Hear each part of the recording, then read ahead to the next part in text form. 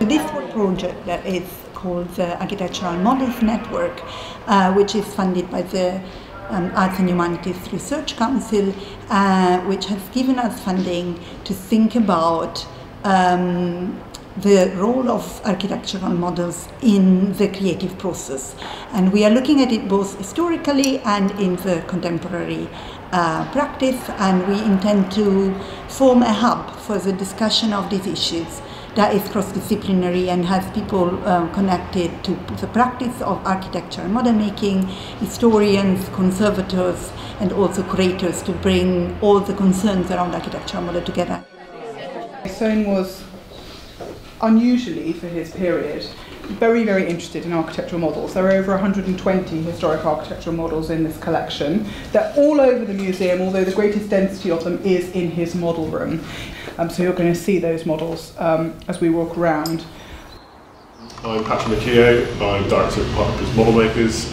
We are in Hoxton. This is our headquarters for model making. We have about 32 staff here, but today we will be welcoming the Architectural Model Network. I thought today the most important thing was to give them access to people who work on commercial projects on a day-by-day basis. We will have people approaching us to build models of whole cities.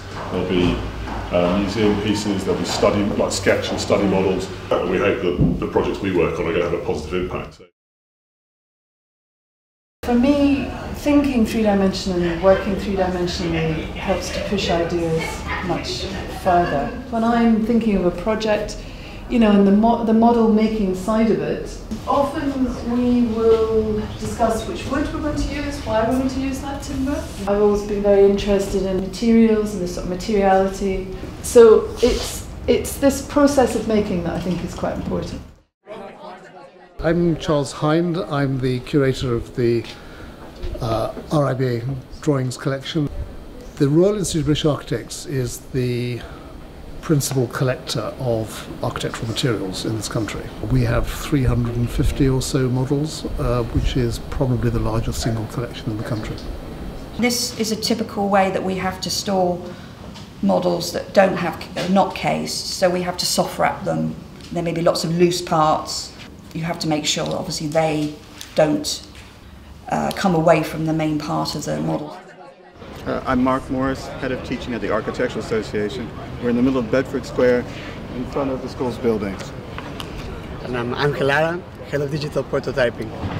Most of the models students make are sketch models or diagrammatic models, models that aren't very polished or complete an idea, but models that help you get to an idea. It's really important to get your hands dirty at a very early stage and start doing quick mock-ups or sketch models, and loads of problems will arise from even the very early stages that will help you solve it by hand.